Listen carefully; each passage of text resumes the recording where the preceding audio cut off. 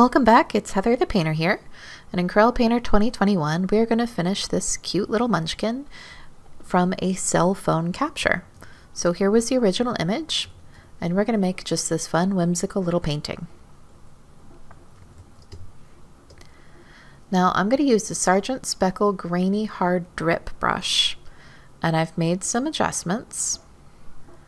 So my opacity is at about 76, my strength is 60, my resat's 100, and my bleed is 100. This one you can get some great looks by changing just the dab profile, and I am currently using Artist Canvas on here, and this is going to replace the chalk oil pastel. So I'm going to switch between the chalk oil pastel and this one. I like how this one gives me a little bit more sketchy look.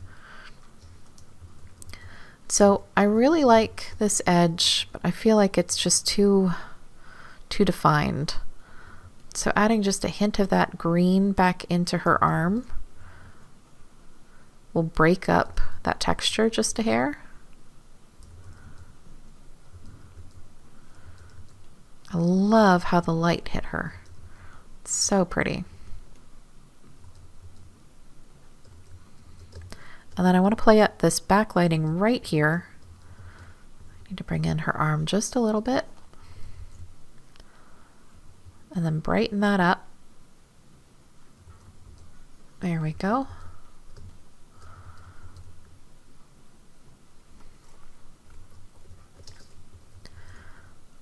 I'll also use this for the almost edge lighting of her face. You can see it's only picking up on the top weave of the paper texture we've got, and this needs to be fixed. I need a good blender there, so let's go find a blender. Now with this one, we had started with more of the larger masses in the background and kind of built up some interest, and then slowly roughed in and worked our way into detail. And I worked in layers, so you can see we started out with making our background a little bit more gray. We have a nice grounded background. Then I worked in with some of the larger chunks, and then I slowly brought her back in. I like to work from background to foreground. It's just a matter of personal preference. Now I'm bringing in some little details, and I'll go around, kind of make sure that I've caught the areas that need to be defined, things that are more age appropriate. So if you look at things like, you can see the jawline, it kind of shows where she is life-wise. As far as teething goes, it'll tell a lot about her age. It'll show just, her face, her personality. I always want to define the chin area and the jaw on children especially. That goes for adults too, but more than ever, especially with children, you don't want to let those go too loose. And lost edges on a painting, that's really not the best place to do a lost edge. So I need to make sure that my lost edges are lost and my sharp edges are sharp as far as defining features on a face. Now when you're painting something like a still life or a cityscape, you have a lot more freedom there because it's not really defining the likeness of the person. So I'm going to go around and make sure that I've got the right areas there. She's got a little definition here. I want to make sure that I've captured that. I also want to make sure that I have not added any weight or made, areas like elbows longer or arms longer. I just don't want to change features that make her her at this age. So we're going to go around and make sure that we have those things correct. And then we're also going to make sure that there are enough pops of color, pops of value that make it interesting, because you don't need to necessarily paint what's there.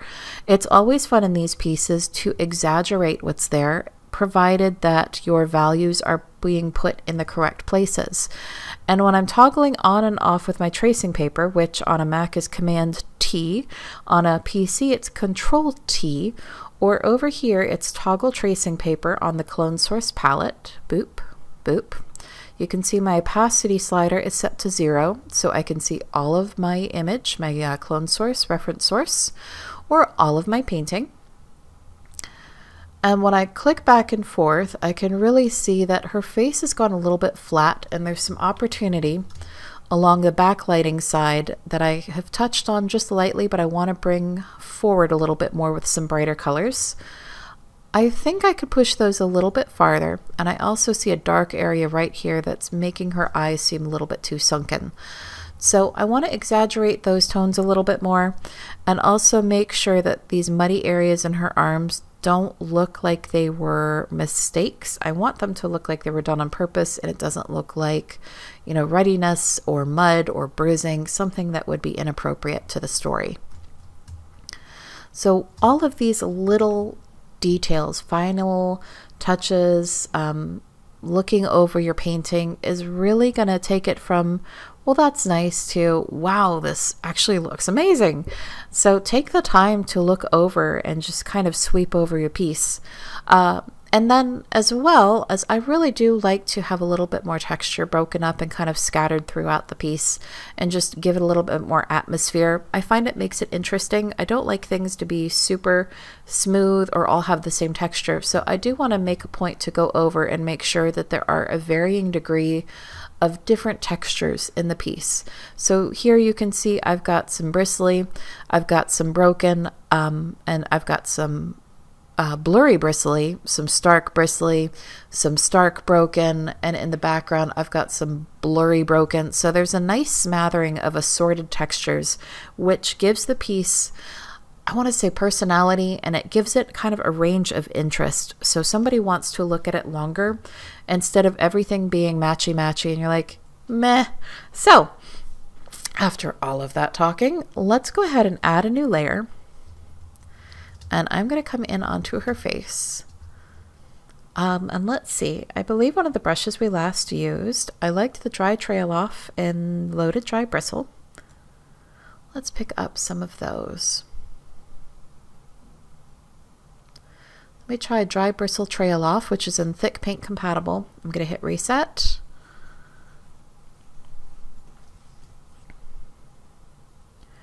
I'm making test marks to see if I like those, and I think these might work. So I'm going to undo, whoops, bring back that layer, and on, off, and I've squished her nose up here, which I do not want to do. She's got the cutest nose. I'm going to sample, D for dropper, B for brush, and just define that little nose. And this is using the dry bristle trail off. Just straight out of Painter, how it comes packaged.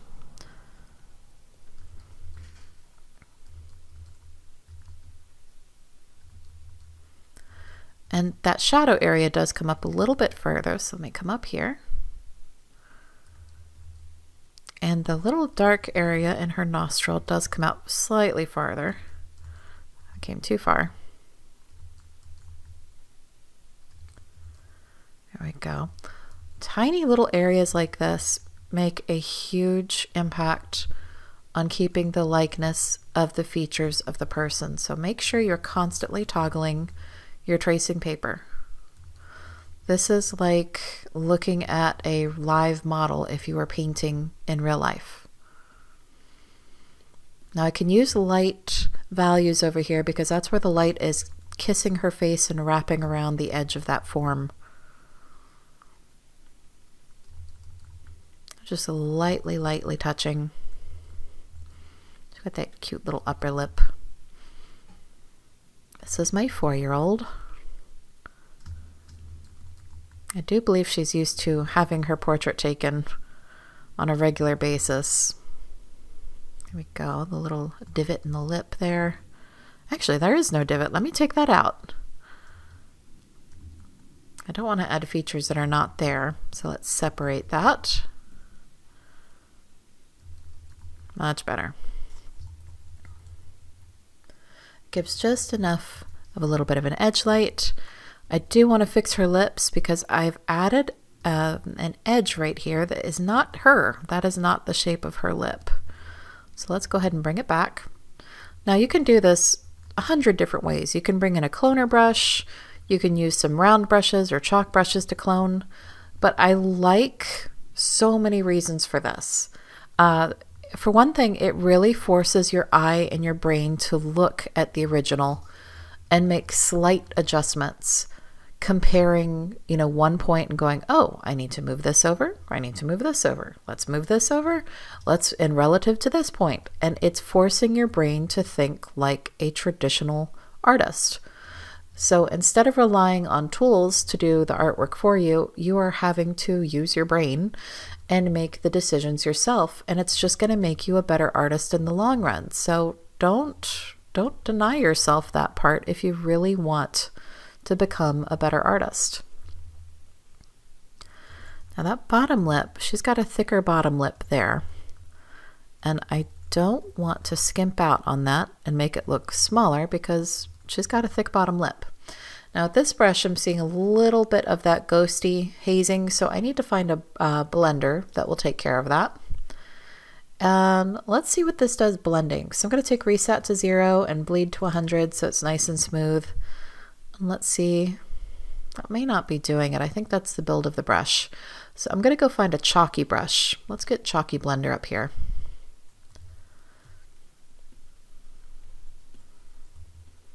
Take it to a high opacity. That's looking better.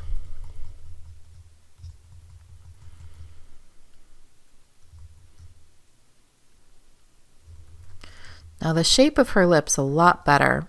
There's a little bit of light catching right here on the bottom of the cheek, just kind of showing the youth.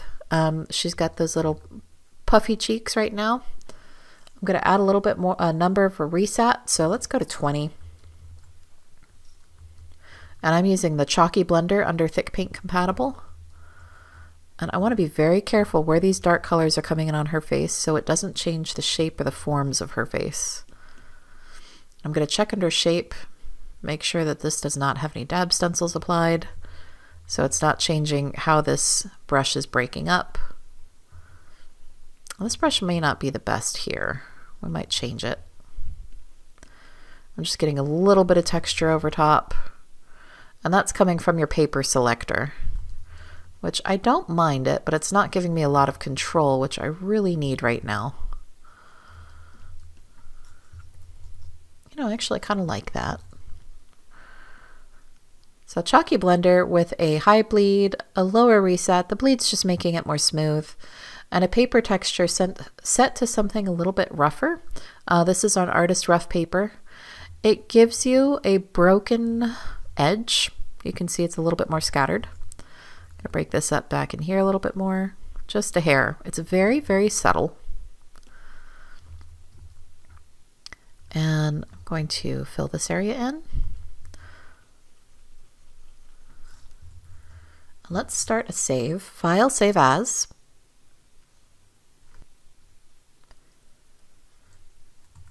Number 11, Painter Riff, uncompressed, check, check.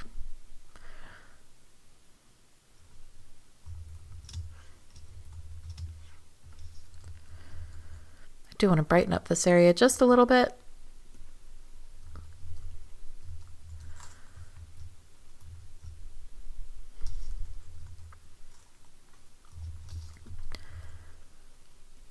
There we go.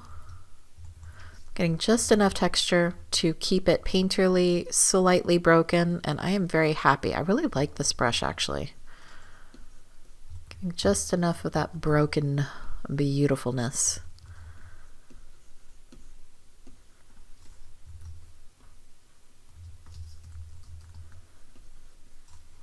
I'm going to take a smaller brush. Let's see what we can find here. Under thick paint, there's a brush called Dry Trail Off.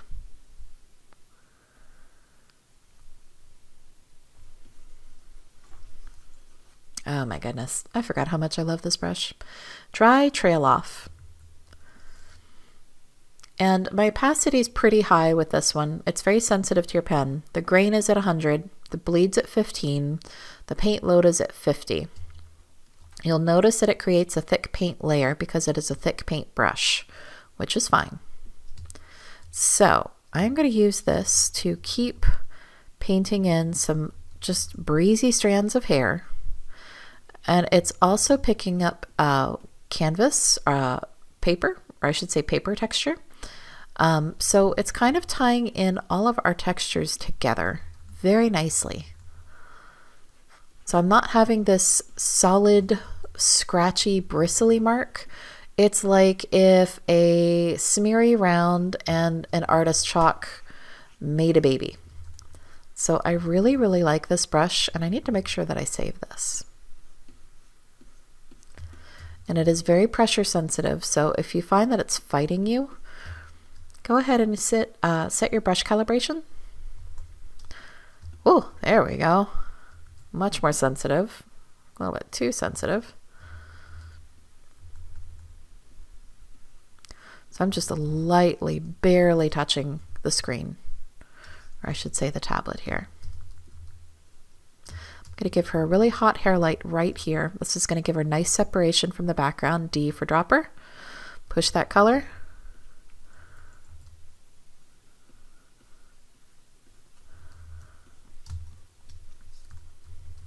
And B for brush. Let me check her arm. I didn't mind bringing this up. I just don't want to change the shape of her arm.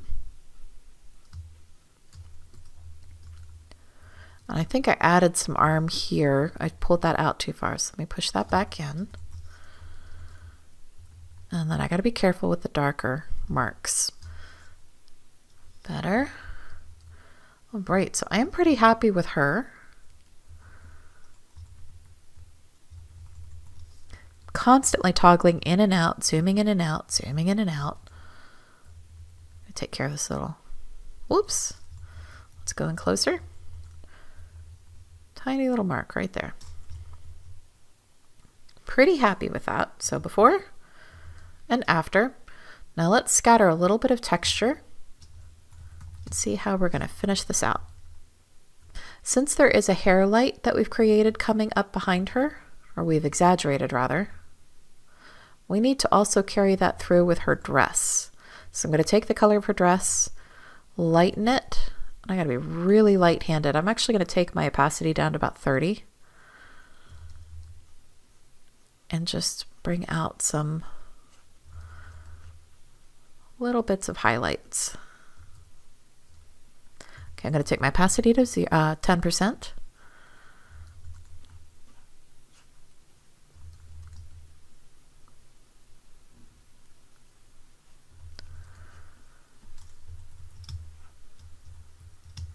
Very cool. Now a brush I want to try, which might require me to flatten these, so I'm going to go ahead and do a file save as here. And I encourage you to work in layers, because with all of the new layer, different types of layer types that we can now work with, it gives you so much more freedom to use these new brushes in 2021. You know, work in your layers, do a save first, and then flatten them down as needed. I am going to pick up another brush in the Sargent category, but I'm going to also, the thick paint layer, I might drop down that thick paint. So if we double click on it, we can take down the visible depth a little bit. This is a bit too raised for me, so I'm going to drop that down to, let's try 20%. And that makes me really happy. Let's stick to 20%. Okay. So let's find the Sargent brush. I believe it was thick paint compatible, and it was thick Sargent. It's going to make another layer on top. Now with this one, I made some serious alterations here. I took my reset, let's go to 20. Bleed, we're going to put to 0. And then opacity, we're going to do 10. And strength, we're going to do 10.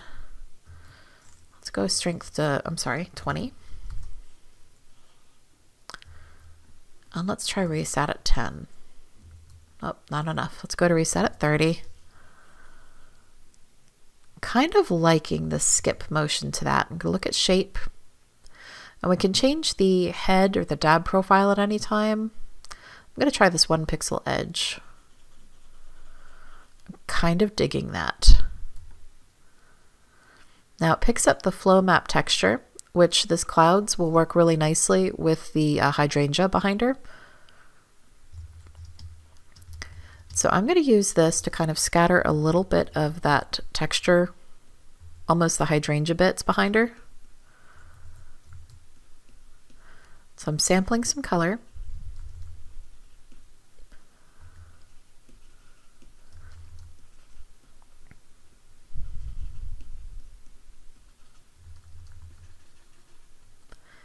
And it's kind of smearing and kind of adding color.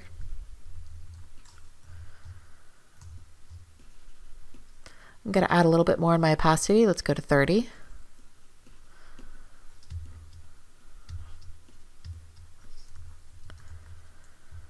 Get some greens in here.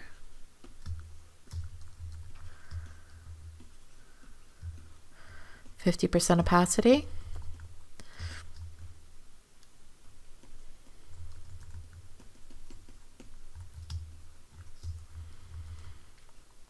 I like some of the purples that are happening up here. I'm going to gray them out just slightly so they don't overpower her.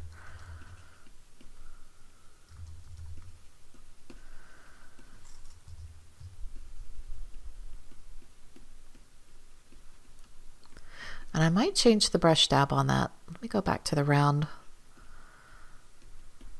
That one I don't mind.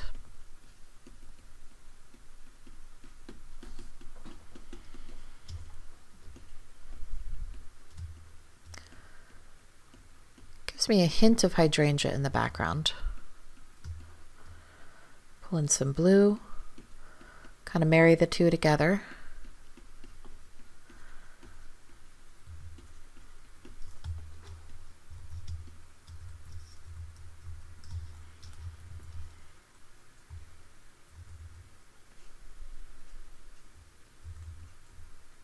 I'm going to lighten this top light of value up here. I don't want too many hot values taking the eye off the page.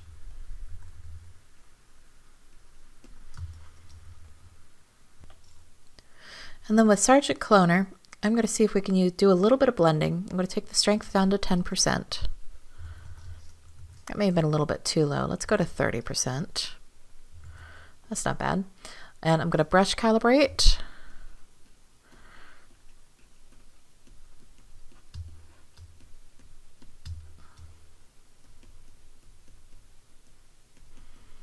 This gives me like a little squeegee / palette knife. Just a hair. Let me change the shape. Let's try the pencil profile.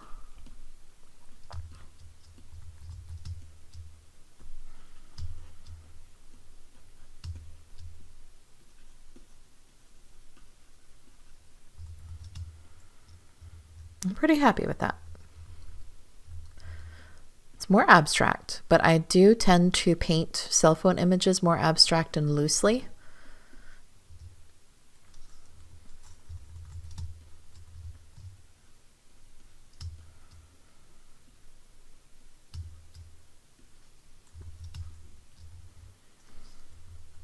I like it. So let's go down to the original. So you can see we started there. We added some of her in with some cloning and building up. We built up freehand, more, more, and more. Let me go ahead and save. File, save as. Now when you're happy with it, and I'm pretty thrilled here, we can take all of our layers and say, you can say drop all. And then do a file, save as. And I would name this final. Now on my final stage, I would name this a Photoshop extension, because I do like to go in and out of other software for printing or to make any kind of tweaks. But if you're doing printing from a Corel document or a Corel software, you can save it as a RIF. So we'd hit save. I do know that it's not going to be a RIF, that's fine. And we would have this final image. So I hope that's been helpful, and I hope you have a fantastic time in Corel Painter.